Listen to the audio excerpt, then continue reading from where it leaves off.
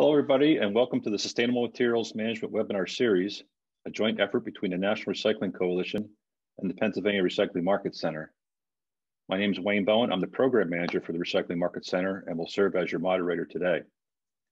Today's webinar topic is Asphalt Industry Efforts in Recycling. Our presenter today is Richard Willis from the National Asphalt Paving Association, who I will introduce in a moment. We're going to have a Q&A session at the end of the presentation, so if you have a question or comment, you can use the Q&A feature located on your control panel on your screen. Please note that an edited version of this webinar will be made available for viewing via YouTube links on the National Recycling Coalition and Pennsylvania Recycling Market Center websites. Also, please note that the Pennsylvania Recycling Market Center, its affiliates and funders, and the National Recycling Coalition assume no liability resulting from the use of any information provided during this webinar. The webinar is only provided as an informational tool, and no discrimination is intended and no endorsement by these organizations is implied. And now I'd like to introduce our presenter. Richard Willis is NAPA's Vice President for Engineering Research and Technology and serves as their expert on mix design, recycled materials, life cycle cost analysis, and pavement design. He serves as the staff liaison for NAPA's Committee for Asphalt Research and Technology, the Council for Engineering Research and Sustainability, Workforce Development Committee, and Pavement Economics Committee Life Cycle Cost Analysis Task Force. He's also a co-host of NAPA's Pave It Black podcast. Richard has a passion for teaching and regularly travels throughout the country to educate people on NAPA's initiatives and priorities. Before joining NAPA, Richard worked as an associate research professor at the National Center for Asphalt Technology in Auburn University. While at the center, he conducted research on topics related to recycled materials, sustainability, laboratory mixture characterization, and life cycle assessment. He served as a principal investigator on National Cooperative Highway Research Program Project 955 on the use of recycled asphalt shingles and asphalt mixtures with warm mix, and led many asphalt industry research projects on pavement vehicle interaction. Richard holds BS degrees in physical science from Freed-Hardeman University and civil engineering from Auburn University. He also holds master's and Ph.D. degrees from Auburn University. So welcome, Richard, and I'm going to turn the program over to you. Thank you very much for allowing me to be here with y'all today virtually. I do enjoy traveling around the country and speaking to people in different areas. It's been different the last few years. I've gotten to go speak virtually at a few places I have not been able to. A few weeks ago, there was an international symposium on plastics and asphalt in Brazil. But I'm happy to be with you from one state away virtually today. Today, we're going to talk briefly about what the asphalt industry is doing right now for recycling efforts. But first, I want to take a moment to share with you who is NAPA, or what is NAPA. For those of you who are not aware, NAPA is the trade association which represents the asphalt industry on a national level. There are local organizations. We have a partner organization, which is the Pennsylvania Asphalt Pavement Association. My good friend Charlie Goodhart runs that organization in Pennsylvania, where they deal with Pennsylvania DOT related issues, counties and cities in that state. Where we help those organizations, we really focus on the national efforts, such as things with the Federal Highway Administration or the US Congress or EPA, or those types of regulating bodies. NAPA's mission is really threefold.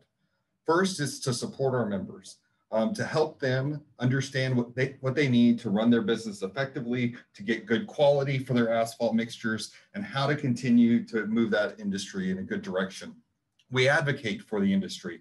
And again, whether that is trying to help pass national legislation, which will make our pavements be able to last longer, fund research to help us push initiatives forward, or sometimes it's working with an organization like Federal Highway Administration on e-ticketing efforts. But it's to help our industry's voice be heard on that national level. The third thing that we do is we advance the industry. We set goals. We push ourselves to bring in new technologies, to bring in new mix design methods or new materials that are going to improve the quality and long-term performance of our mixtures. And so when we look at those three things that we're doing with our mission, today we really fall in that advanced category. What are we doing to make our mixtures more recyclable or use more recycled materials, or how do we make them more sustainable in these different aspects? And so as we think about this effort, I always want to reframe these conversations around the FHWA recycling policy. This policy was updated in 2015, and while there are 5 different bullets to this specific policy, there are 3 main points that FHWA is trying to make when someone is evaluating whether or not they should use recycled materials in their mixes.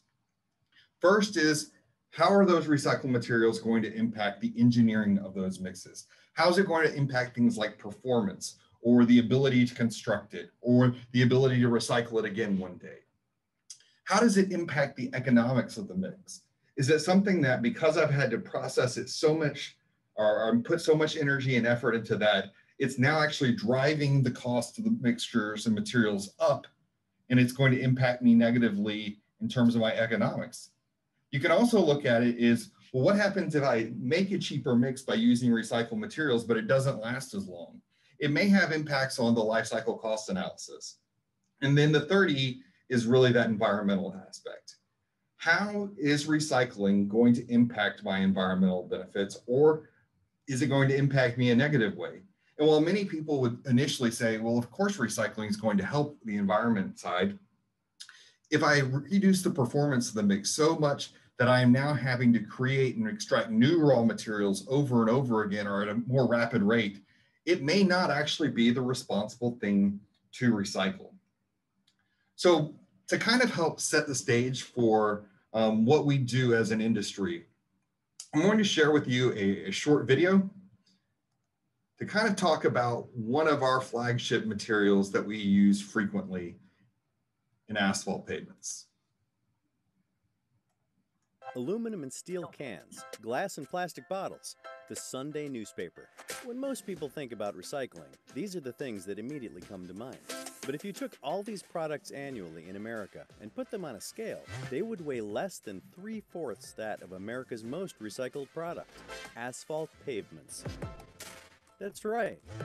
Every year, as part of road maintenance, repair, and construction activities, millions of tons of recyclable material are reclaimed and put back to use in new asphalt pavements. In fact, annually, milling old roads for recyclable materials saves about $2.8 billion. So the next time you're driving down a stretch of asphalt, don't forget to think about the green industry who paved the way.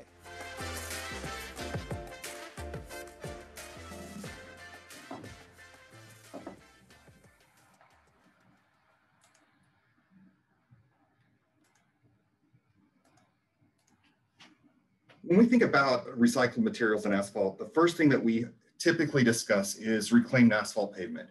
It's the material that we've been using the most. We've been using it the longest.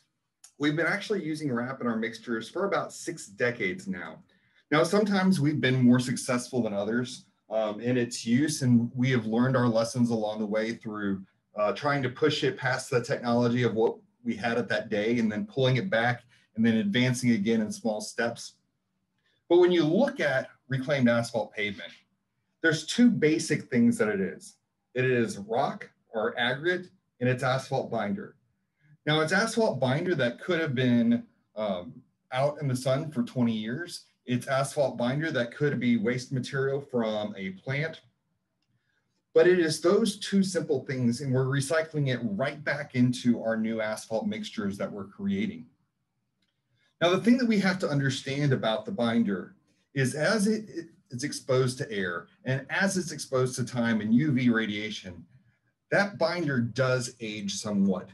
So it's not going to be fresh and as new as it was the day that mix was laid or the day it was produced. But there's technology and there are ways that we're learning that we can continue to make sure that that binder is not going to negatively impact the performance of our asphalt mixtures. So one of the things that we do on an annual basis is we survey our industry and to try to understand what we do, what we're doing related to recycled materials. And we also survey related to the use of warm mix, but we're really not going to get into that topic today.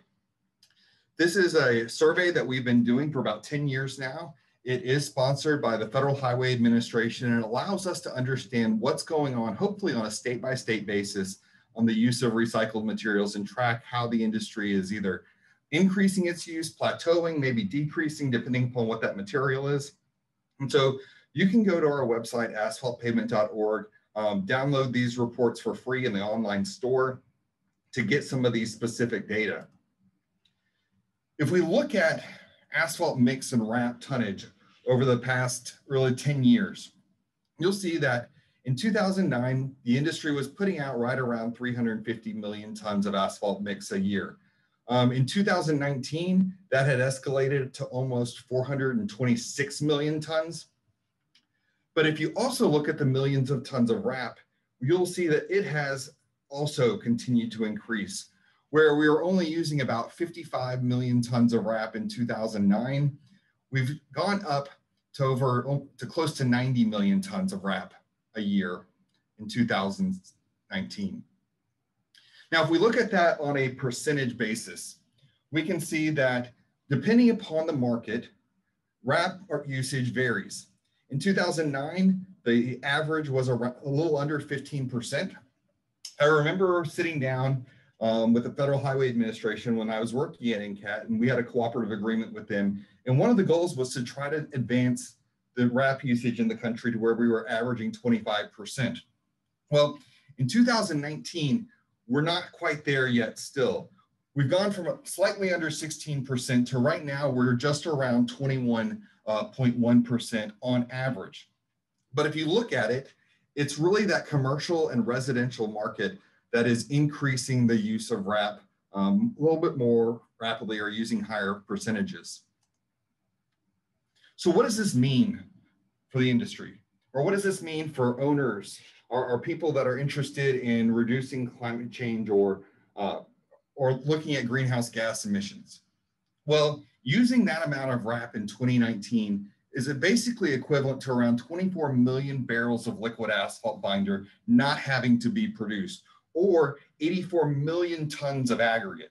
And so specifically, if you put that in dollars, because most people don't, when you start talking about greenhouse gases, it's ambiguous language that can sometimes be difficult to understand, but everyone understands what the dollar. So we look at that, and that was $3.2 billion in material savings alone from using wrap last year. So the question you have to ask yourself in all these instances is, if I recycle, is it the responsible thing to do? Is it actually going to impact me positively from an environmental side, from an economic side, from the engineering side of things? And when you look at wrap mixture performance, there have been studies for the last 6 decades that have been looking at this over and over again, using different performance tests or different evaluation methods. And you can find whatever you want on Google Scholar to answer your question. However, there's been a lot of really good research specifically over the last 10 years that has looked at long-term performance of wrap mixtures. The National Center for Asphalt Technology did a study where they looked at the LTPP program, or the Long-Term Pavement Performance Program, that was being run by FHWA. And they looked and compared mixtures that had wrap in them to the performance of virgin mixtures, or mixtures that did not include any wrap. And they found out that the majority of the time, the wrap mixtures compared, the performance of the wrap mixtures was equivalent to that of the virgin mixtures. When wrap mixtures were put out at the NCAT test track, where this is a accelerated loading facility, where in about 3 years, they put 10 years worth of traffic on the pavements by just driving 18-wheelers around over and over and over again, all 16 hours a day, to ensure that the loading gets on quickly. Because one of the biggest challenges we have in the pavements community is research takes time, and that's something we can't really accelerate unless we accelerate our traffic. But when we look at the wrap mixture performance, again, we see that the wrap mixtures performed just as well as many of the virgin mixtures in terms of field performance. So when we think about RAP mixture performance, the thing we have to understand is when they are designed, produced, and constructed properly, they will perform. We're putting additional kind of checks and balances in place today to help give DOTs and owners more confidence in this performance. There's a process called balanced mix design where we're no longer just using kind of recipe specs, but we're taking these mixtures to laboratories and evaluating their performance to give us more confidence that they will perform in the field. There's products called recycling agents. Some people call them rejuvenators. We prefer the name recycling agents. But what that is supposed to do is actually change the characteristics of the old asphalt binder on the wrap to ensure that it is, I won't say new again, but it breathes a little bit of new life into those materials so that we get better performance. But the key to all of this is, and you're going to hear me say this many times today, is we have to understand the materials that we're working with.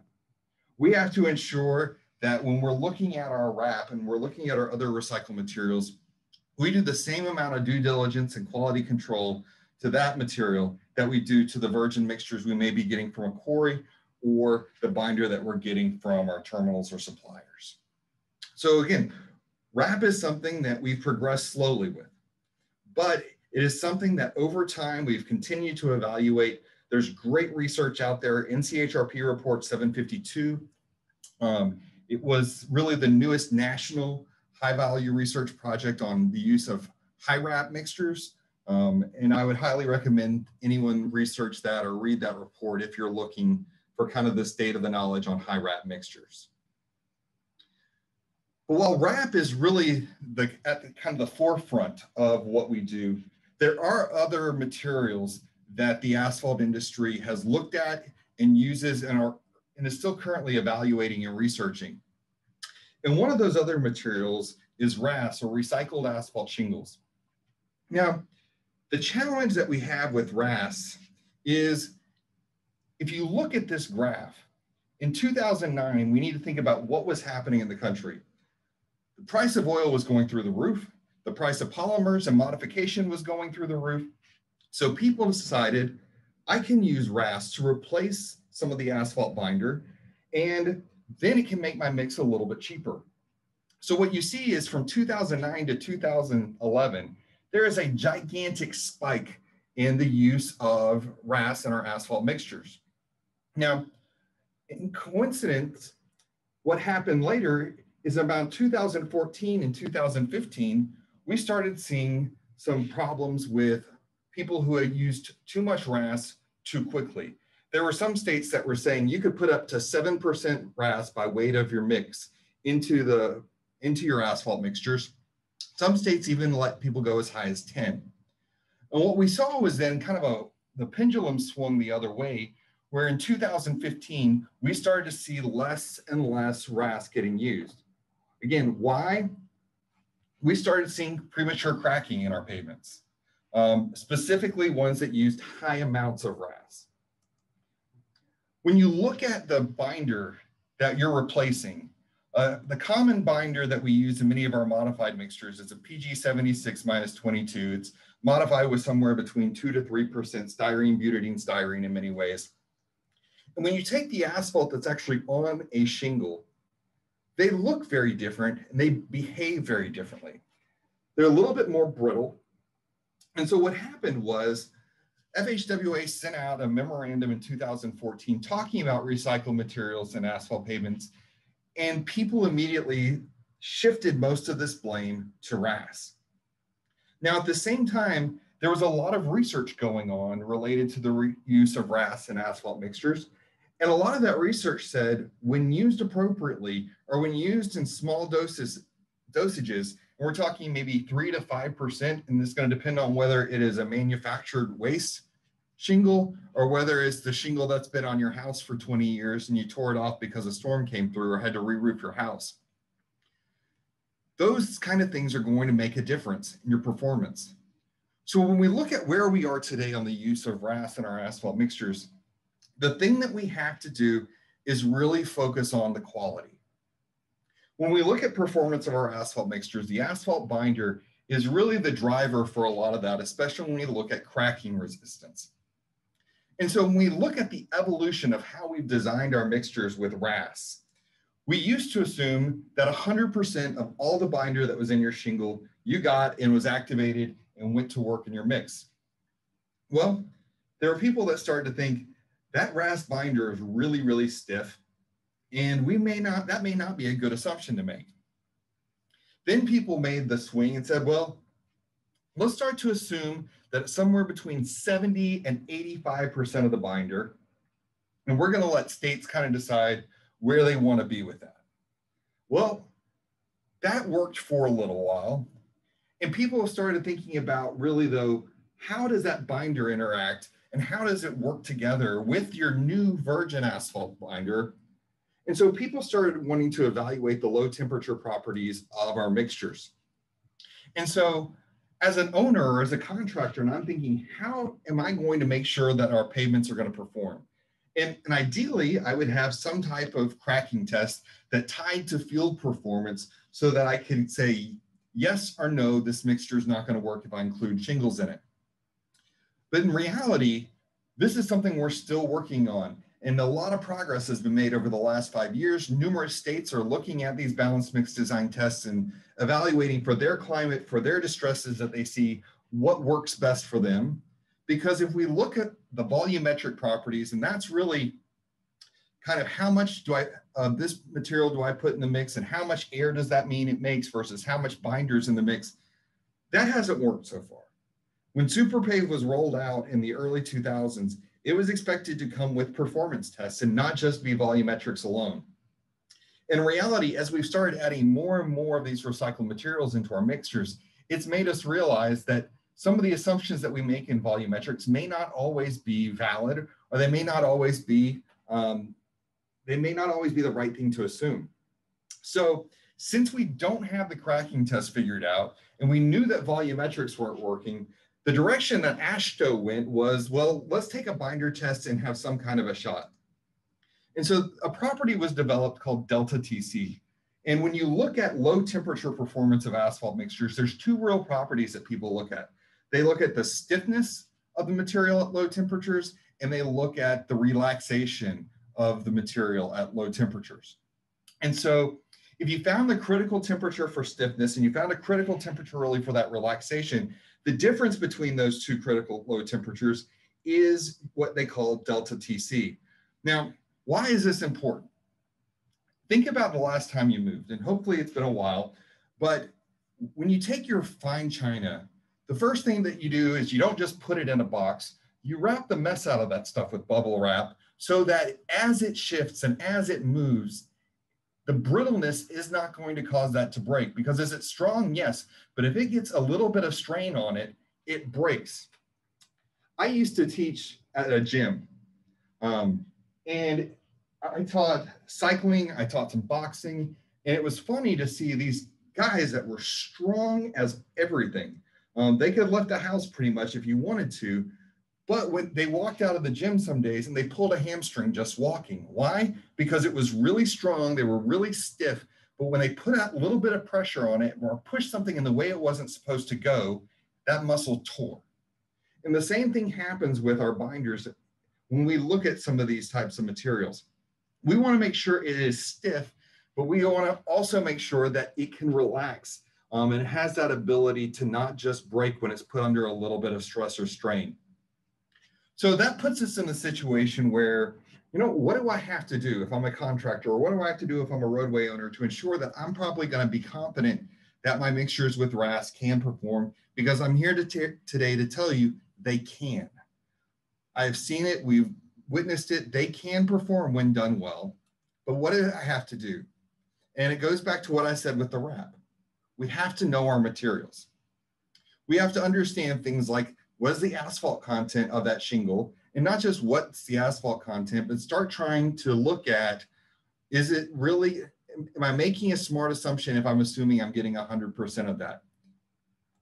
The other thing that I need to know is, what are those asphalt binder properties? And the challenge that we have with many of this is, if I'm looking at asphalt binder properties, that means I have to run either the contractor or the owner is going to have to run some kind of chemical extraction test to get that asphalt binder. Now, while there are devices today that help you do that in a safer way, it typically, you're going to have to use chemicals that you're going to have hazard plans for. There, as seen earlier, sometimes you'll have to be on respirators just for safety, because we want to ensure that all of our employees, all of our workers stay safe. But if we look at these 5 cans that are in this picture, you see the difference in these binders. That RAS binder is the stiffest binder I've ever seen in my life, but it's because it was designed to be on a roof in Alabama in the summer at an angle and have no binder movement. So it's air blown, it's stiff, it's strong. So when we use this material, we understand small doses have very finely ground RAS and have it controlled really well.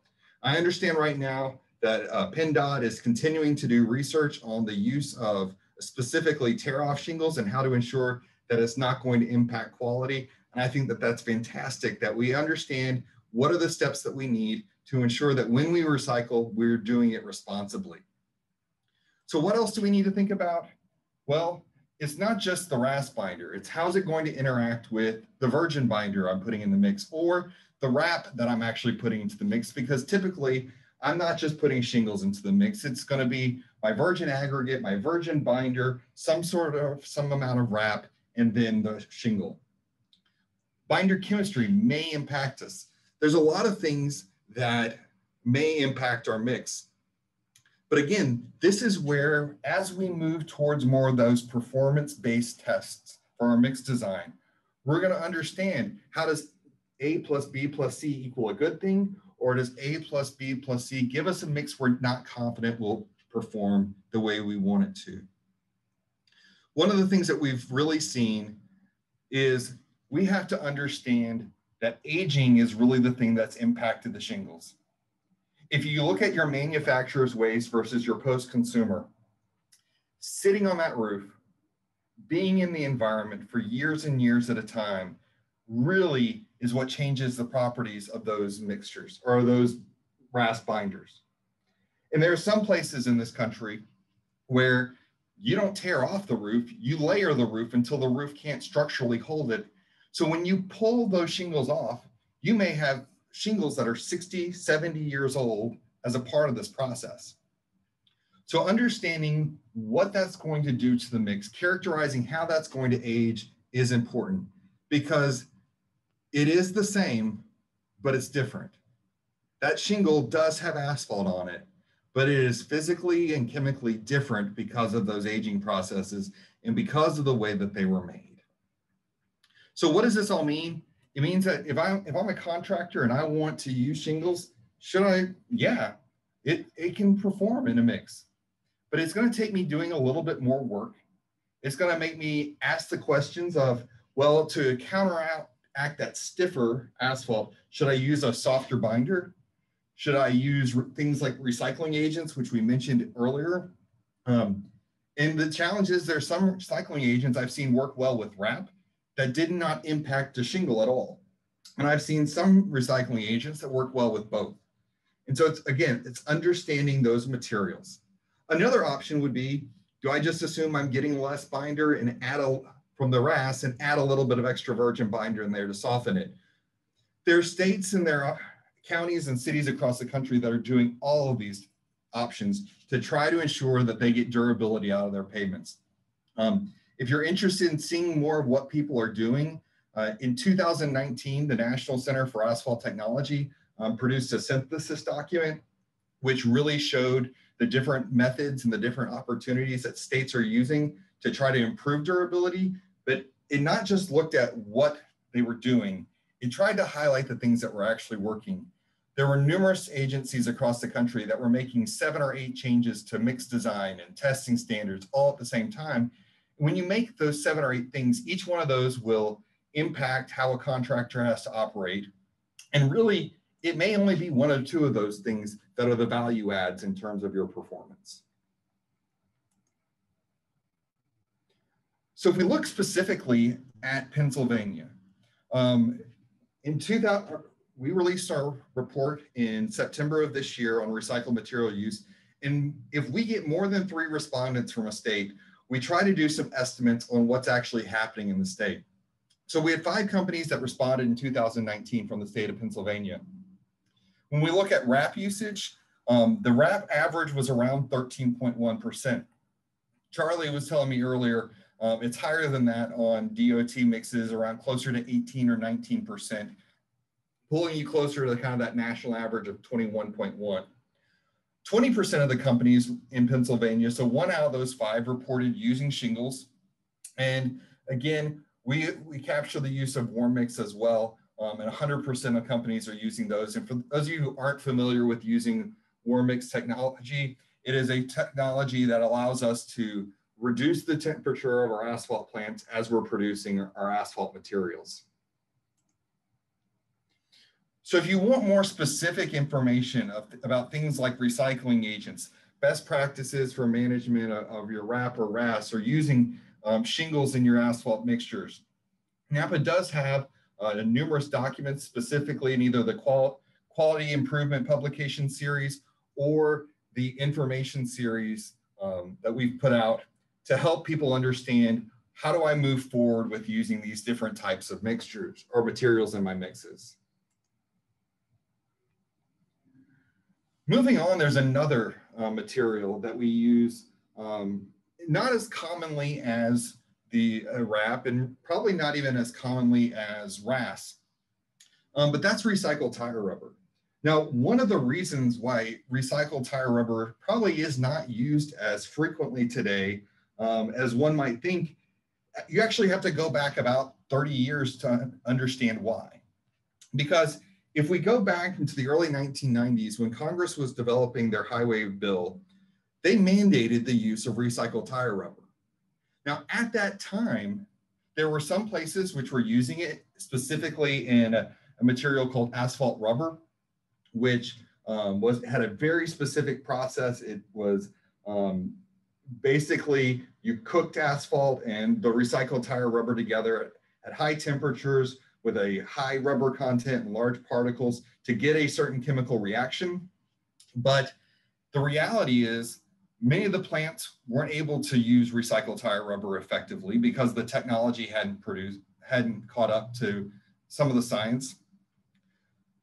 People had challenges with just using the material, and they weren't getting the performance that they wanted in many cases. So a few years later, Congress repealed that mandate. And in 2008, when I was getting into research in this industry and people were starting to look at recycled tire rubber again, it wasn't because they wanted to.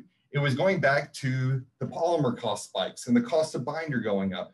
And people wanted an option if the cost of polymers ever skyrocketed again. So that was really why people started reevaluating it. But as you talked with DOTs and as you talked with some people in the agencies, they still had a sour taste in their mouth from the early 90s on the use of rubber and how it was rolled out. Now, when we look at our tires, they're pretty complex, though they look simple. Yeah, we think they've got steel, they've got textile, they got rubber, but there's numerous types of compounds that are part of this. There's numerous different types of rubber that are involved in this, and understanding how those can impact our asphalt mixtures is important. So we take our tires, we put them in this type of a device, which is really like what's called a cracker mill, and we shred them down. Now, there are other ways to do it. There's other groups that take the tire, they freeze it with liquid nitrogen, and then they take like a hammer and they smash it to break the material up. But we use this in many ways to modify our asphalt mixtures. So instead of using something like a polymer, we would take this opportunity to use recycled tire rubber in case or as a substitute, or sometimes in combination. Those are called hybrid systems. Now, there's some important things that we need to think about if I'm wanting to use recycled tire rubber in our mixtures. And the first is really that mode of delivery. There's a dry process where people take that recycled tire rubber and they get it into their asphalt plants and they mix it up as they're mixing up their aggregate and their asphalt together. Then there's also a wet process. Now, a wet process can be done on site at an asphalt plant, or it can be done at an asphalt terminal and then shipped to the contractor like they would a typical polymer modified mix or a binder. It's important to understand that the method of delivery is going to impact the operations of a contractor and maybe who has to be doing some of the quality control. We want to ensure that the rubber is staying in suspension, that the rubber is modifying that binder and that mix. So we have to make sure that if it is coming from a terminal, we keep it in a good homogeneous state, we pull it then into the plant well, and then we mix it with our asphalt mixtures.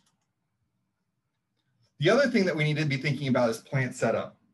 And the reason I bring plant setup in is because rubber falls out of suspension, or actually doesn't fall out, it rises to the top. So if I have a tank of asphalt binder and I mix that rubber in with it, I have to continually be agitating that asphalt binder or that rubber will separate.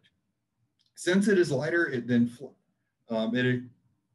will rise to the top of the tank, and we can, it can cause separation. It can make it where you're pulling binder that may not have the modification that you want, or you're expecting to get the performance. I kind of take it back to that Italian dressing. When you let Italian dressing sit in the fridge, when you pull it out, the first thing that you have to do is shake it up to ensure that you get all the things that have the flavor throughout the entire Italian dressing. So it requires us ensuring that that process takes place so that the rubber is homogeneously spread throughout that asphalt binder. I also have to think about quality control. Now, if I'm pulling that rubber into the mix and I'm modifying it with wrap and some other things, the challenge that I have with using rubber is I can't really do a chemical extraction on that binder to do quality control one day because the rubber itself separates and doesn't go through the chemical extraction process. So I pull all the asphalt binder out and the rubber gets left behind. So I don't know necessarily, was that rubber homogeneously spread throughout the binder? I don't know if there are any other challenges associated with that. And I don't know if I get the correct modification.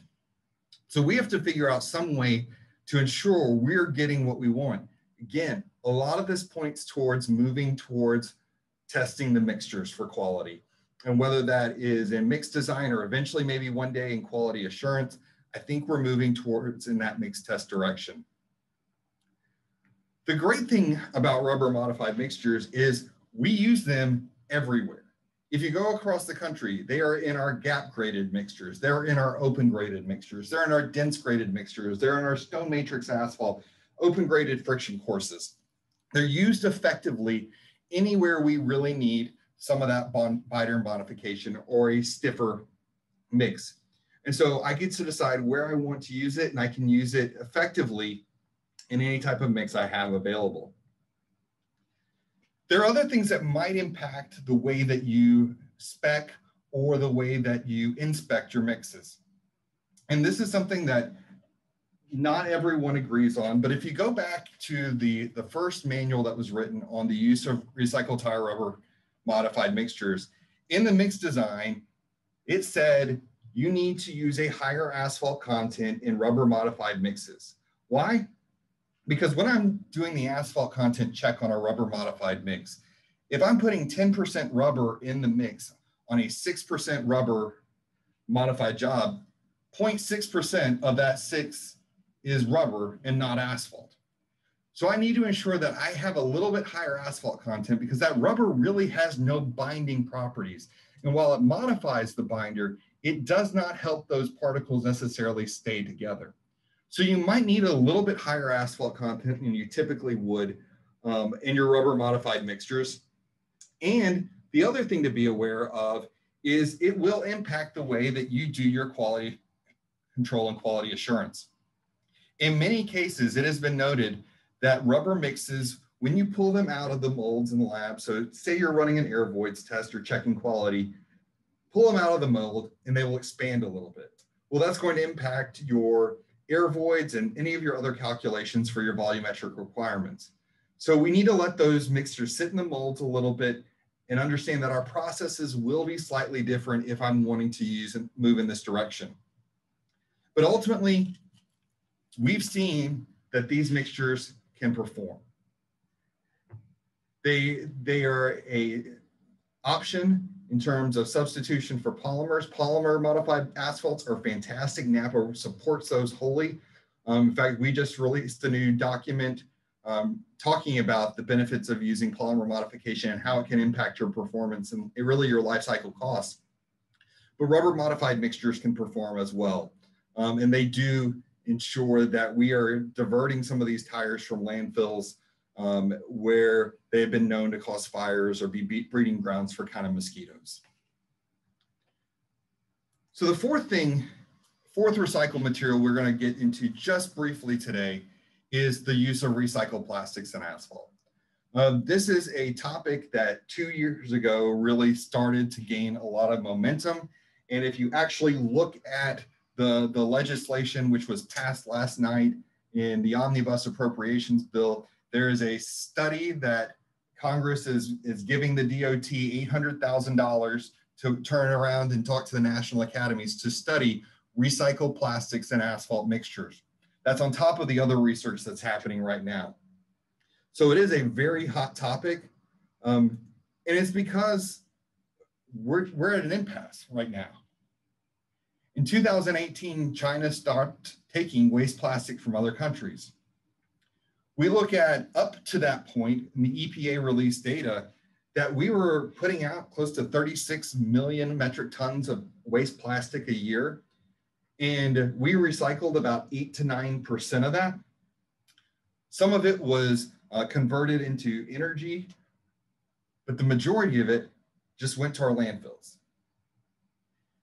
And as China stopped taking that, it made us start to really think, what are we going to do about our plastics? About that same time, there was an explosion of information hitting social media about the use of recycled plastics in asphalt. In fact, my mom was the one who sent me a Facebook link about, have you seen this? They're talking about building roads out of plastic. And I didn't know what was going on. But then you started to see traditional media pick up these articles. You had articles in the Washington Post and The Economist talking about the use of recycled plastic in asphalt. Congress held hearings where they talked about, well, what are you doing? We just heard about the use of our plastics and the plastic crisis. What are y'all doing as an asphalt industry or construction industry about reusing some of these materials and recycling? The American Chemistry Council set goals on this topic. The Plastics Industry Association initiated research and began reaching out to us to try to understand how this could potentially work. And I thank the Plastics Industry Association for their partnership and working with us on this to try to help us understand all of these topics together.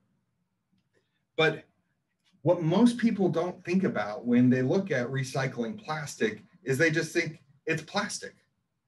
But in reality, we've got different types of plastics. We've got polyethylene terephthalate, which is kind of the water bottles or PET, high density polyethylene, PVC, LDPE, all the different polyethylenes and types of plastics that are out there. And they all have different physical and chemical properties.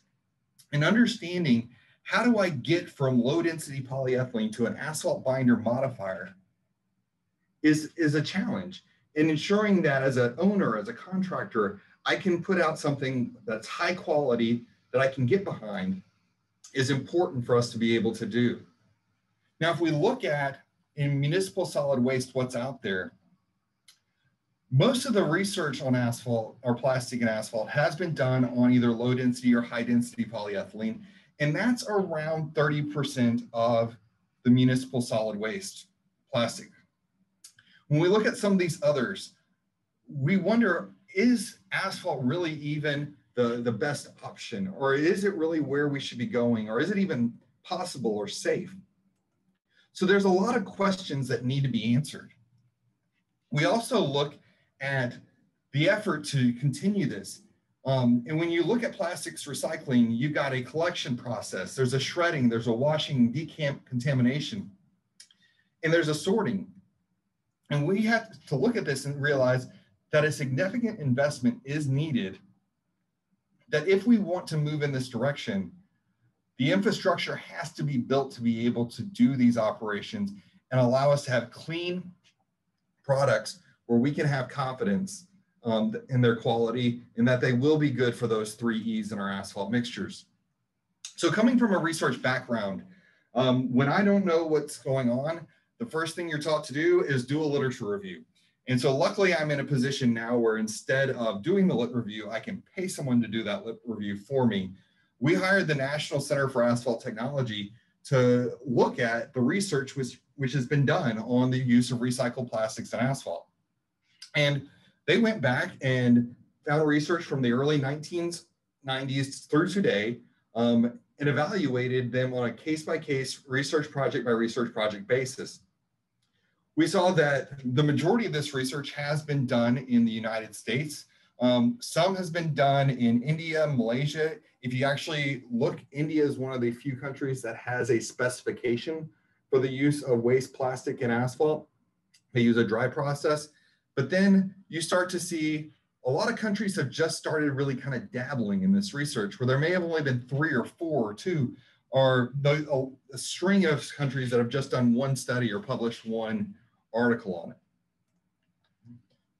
As I mentioned earlier, the majority of that work has been done on the polyethylene family. While there have been a few on the PET, polypropylene, the majority of this work is specifically looking at polyethylenes. Again, we look at the different processes, and like with rubber, we can either modify the asphalt binder and keep that plastic in suspension through a wet process, or we can introduce it into the plant via a dry process.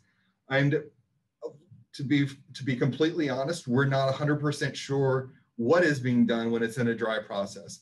There are some people that say the plastic will melt, it'll coat the aggregate and create additional friction, whereby then you're strengthening your asphalt mixture. There's some people will say, well, some of that's going to modify the binder. We're doing a proof of concept study at INCAT right now to try to help us understand this. But then we have a few proprietary products, Nova Polyfault, which were around in the 90s, and then a few other materials, an emulsion or a synthetic binder. As is expected, the majority of this stuff, what we looked at was lab testing. Whether it was binder testing, whether it was mixture testing, it was just looking at it through the eyes of an asphalt laboratory. There were a few studies that did look at field performance and field evaluations, but some of them were very early. There wasn't a lot that looked at long-term performance. And so some of that information was kind of scattered. So what I'm going to do is go through kind of the what we knows and what we don't know on several different topics very quickly. If you have more interest specifically in understanding more about recycled plastics and asphalt, I recommend you come to the Pennsylvania Asphalt Pavement Association virtual conference next year in January. We're going to do a short presentation specifically more detailed on the use of recycled plastics and asphalt. There'll be a lot of other great information at that meeting as well. But some of the things that we have to understand are, how do we source these plastics? When we write specifications for our aggregates, for our other materials, for our asphalt binders, we have these specifications in place to ensure that we're going to get the quality that we want. And we need to be working with the plastics industry, who understand these materials far better than I as a civil engineer do, to help us understand what properties are important and how do I specify this to ensure or have greater confidence in the quality. I need to think about the methods of incorporation. Is it a binder modifier? Is it a mixture modifier? I've even seen in some places people call it a binder replacement. And I haven't seen a lot of research to back that up, but there are some people claiming that if I put plastic into this mix, I can actually then, similar to like a wrap or a RAS mix, I can remove some of that binder out of the asphalt mixture. I need to think about, how does it impact my binder characterization? Can I even run the same binder test that I would run for quality assurance with this type of material? Anything about mixture characterization? Is it going to impact my volumetrics? Is it going to impact my performance? On the contracting side of things, we we think about plant operations or the construction process, and not a lot has been documented on how it impacts things like my plant or how it impacts what I have to do to compact it. There was one study that suggested that some of these mixtures can be fairly temperature susceptible, which means they can cool off quickly. But then a company that's been doing this in France for numerous years has said, once you get the rollers on it, you can compact it pretty well. And so as we get more field information and as more demo projects have been done, we really need to document the construction process so that we can understand, is this something that I have to approach a little bit differently, or is it something that, same as every day, I can go on my merry way? Some of the things that we're really starting to think about are the health and safety of our workers and that environmental piece. And I think that we have to look at that with plastics as well. When we look at the health and safety of our workers, is this material getting blown around at our plant sites if we're doing it through the dry method and people potentially breathing it in? As I'm milling it up, do any microplastics get put into the air? And while this may not be a problem for 20, 30 years, it is something that we have to ensure we are not causing a problem for the future. That our wrap that we recycle so much, I'm not taking 36 million metric tons of plastic out of a landfill and now putting in 82 million tons of wrap that I can't use. So we need to ensure that we're doing that right thing on the environmental side as well. And then ultimately, if you talk to roadway owners, what they're looking for is performance. And there have been a lot of claims that recycled plastics in our asphalt mixtures are going to improve performance, and they very well might. But we need more data to give us that confidence. We need more data to help us know, is this a responsible recycling technique?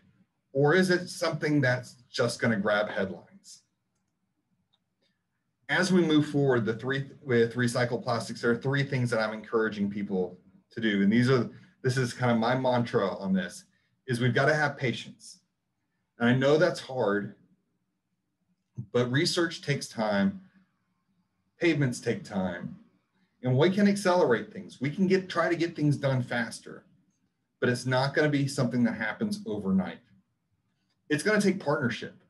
It's going to take the plastics industry, the asphalt industry, the people who understand the chemistry, the politicians, the lawmakers, all working together to move this thing forward and answer these questions. It's also going to take communication. And some of the things we're really good, well, sometimes we're really good at telling our success stories. But if there's a failure that happens, or if there's something that didn't go quite right, we don't like to advertise that. And that's kind of human nature. But as we learn and as we do some of these experiments, some are going to go well, some may not go so well, but we have to be willing to learn from each other. That is true partnership. That is true communication, so that we don't make the same mistake 40 times. We make a mistake once, and then we learn from it and we advance. That's how we can move this forward and see if we can answer those questions that really need to be answered to ensure that we allow, if this is a solution, if this is something that's great for the industry and for our pavement performance, that it has its place, its day in the sun. So we do have two documents that are on NAPA's website in the online store. If you're looking at learning more about recycled plastics and asphalt, they're great. The first one's a state of the knowledge. It's a shorter document where we talk a little bit about plastic recycling, the amount of plastics that are out there, a brief topical summary of lit review, the gap analysis, and then we close. And then the lit review, or part B of that document, is really that article by article summary of what we know and what we don't know based upon when we were working on this project. They're free for anyone. Like I said, you just have to go to our online store to get copies of that. And as we think about plastics and asphalt, and as we come to kind of the close of this presentation, I'm going to share a short second video with you specifically looking at plastic. Whether you're driving to work or waiting on a delivery, roads are the arteries of America. Roads must be sustainably built and dependable. Sustainable measures aim to preserve natural resources for future generations. The asphalt pavement industry conducts research to effectively reuse old pavement, tires, paper oil, and other waste products into road. Recently, people have suggested using plastics in asphalt pavement. But not all plastic is the same. Some plastics may be easier to recycle in asphalt, and all plastic sources must be clean. So, we conduct extensive research to ensure waste materials are safe and enhance the pavement's usable life. Engineers are tackling the recyclability of plastics head-on to guarantee that we build sustainable, cost-effective, and durable pavements.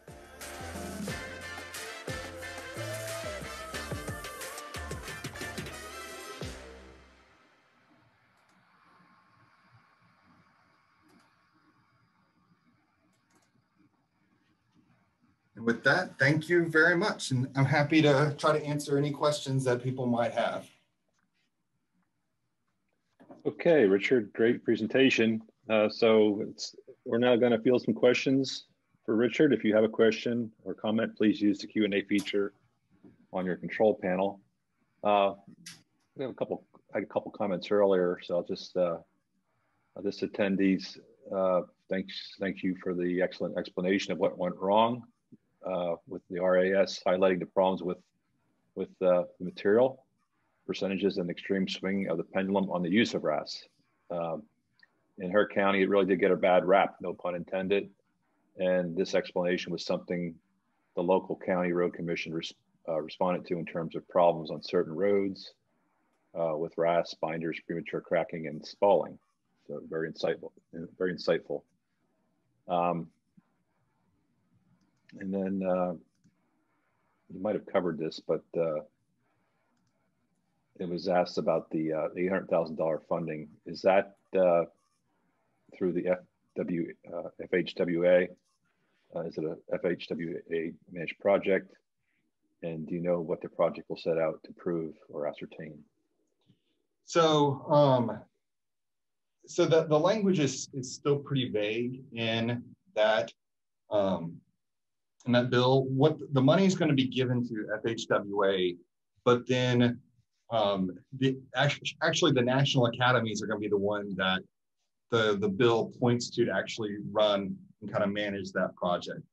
And so we'll probably be looking to make contact with the national academies probably right after the Christmas break to talk to them a little bit about this and kind of see where they're going. The interesting thing is the National Academies already has a research project that's happening right now related to the use of recycled plastics and asphalt. RFPs were due, or proposals were due for that project, I think at the end of November. It's specifically looking at, I believe, the use of polyethylene in a dry process. And so maybe with this additional funds, they'll be able to expand some additional work and increase the scope of what they're doing. But the language actually at first just said that it was going to look at the use of recycled plastics in infrastructure. But we were able to work with a few other organizations to get it to specify asphalt materials in that bill. Okay, thank you. What advice do you have about using RAP to make pavement by itself, just placed and compacted, for example, a homeowner wants to use it for a driveway or a parking area? So I've seen people do that. I look at that and it's probably fine. In reality, is it the best value for that material? Because you're really not using the asphalt binder actively, because you're not heating it back up. You're not really getting that. You're basically making a gravel road out of RAP. And so I would say to think about the value, but if you've got massive RAP stockpiles and in your area, and you need to use it, it shouldn't be a problem. It's not going, there's no like environmental or health and safety concern about using that. Yeah, I'll agree with that. They did a project on a local road next to me, and I actually created a little parking area for one of my cars. So it does work. It's just a replacement for gravel. Yeah. And it does compact well, and it does stay in place. So yeah, I'll test to that. Do you find that extended producer responsibility and/or state policy is helpful in diverting more recycled materials into state and local roads? Any states that have done a good job on policy that incentivizes recycled content in roads? That's a question. Are there any states that have done that? So we're kind of at an interesting point where engineering and policy are kind of colliding when it comes to use of recycled materials and mixed designs. And a lot of states are trying to wrestle with this. I talked a little bit today about the balanced mixed design concept, which is I'll show you through these tests that the mixture will perform. And states are starting to do pilot projects and implement some very basic things regarding that. I believe the state of New Jersey developed a standard where they allowed people to use more recycled materials if they met these performance test specifications. And so that would be one area where I think states could go is, hey, we'll allow you to use more wrap or recycled materials if you show us that it can perform using this. If you look at balanced mixed design, there are really like 4 different methods that people are using to implement it. And one set of balanced mixed design or one path forward is very restrictive. And it basically says, I'm going to hold you all the volumetric requirements I've always held you to. Oh, and now I'm going to make this target even a little bit smaller by saying, and you have to meet this performance test. I think ultimately what you want is a mix that performs. And I hope one day we move to that place where we're confident enough in these tests that you leave it up to the contractor to kind of use his materials or her materials in the most cost-effective way to give you that mix that will perform. And I think that's where a lot of this is going, but it's the states right now getting comfortable with those tests, and they're getting comfortable that those tests actually show you what will perform in the field. So this is like kind of a similar question. Do some states limit the amount of recycled products in their pavement, and do they count wrap towards the limit? Yeah, so most materials are limited, even to the different layers in pavements sometimes. Wrap, a lot of times wrap and RAS are lumped together, but there are some states that do it separately. And they can do it one of 2 ways. Some states do it through what's called they just use a recycled content, where they might say, you have no more than 25% recycled content in this mix. And the contractor may say, well, then I'll do 20% wrap and 5% RAS, or a state may say no more than 20%, and they also say, and you're never going to put more than 3 or 5% RAS in your mix. Then other places do what's called a recycled binder ratio, because really it's the binder that's influencing that performance. And they may say, well, you can only put 20% binder replacement in your mix, or 30% binder replacement. Maybe that means since 20% of a shingle or 30% of a shingle is binder, that has a bigger impact in the binder replacement than 1% of a shingle in your mix versus 1% of your wrap is very different binder amounts. And so using that binder ratio allows you to kind of control the impact of that shingle a little bit more closely. Okay. That's pretty much the questions. I have one here that's kind of not related to this topic, but I'm going to ask it anyway. And this is the first I've heard of this.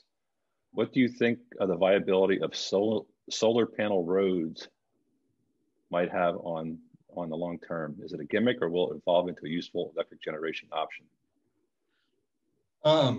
So I think recently, one of the first public access roads, a solar panel road kind of went down. We're not endorsing it or anything. It's one of our member companies that helps develop this, but it's called the Wattway. I'll be honest, I have no clue. In terms of the viability long term, I think we're gonna have to look at things like performance. We're gonna have to think about how does it impact, how is it in terms of long-term performance? Does it last a long time? I think it's an interesting idea. I know the Ray, which is a foundation that has a spot of interstate down in Georgia, has been doing some work with it. I've actually gotten to see one when I visited France a couple of years ago, and it may have some potential. I think we're going to start seeing people, whether it's solar paneled roads or not, start to look at our roads as needing to be more multifunctional than just traffic, and whether that is generating electricity or filtering water or all kinds of different options. I do think we may start to see an evolution in how we view how our roads are supposed to just function. Okay, here's one, another different one too. Have you ever heard of talc powder being recycled in asphalt? I've never really, I don't know a lot about that. That's something I haven't necessarily done a lot of research in. I know that there are a lot of materials that people are looking to the asphalt industry to evaluate as a potential in market for them, beyond just some of these. And so I'm sure that if that's being talked about, it'll probably hit my desk very soon. Okay. All right, I think that's it for the questions. So we're going to wrap up here. So again, this webinar, like all the webinars in this series, has been recorded and will be made available via YouTube links on both the National Recycling Coalition and Recycling Market Center websites. Thank you again for joining us. We hope you'll join us for next month's webinar. And please visit the NRC and the RMC websites for schedule updates. And thank you again, Richard, for this great presentation. And thank you for taking time out to do it. And so we're going to sign off here. So everybody have a great and safe holiday season, and have a great day.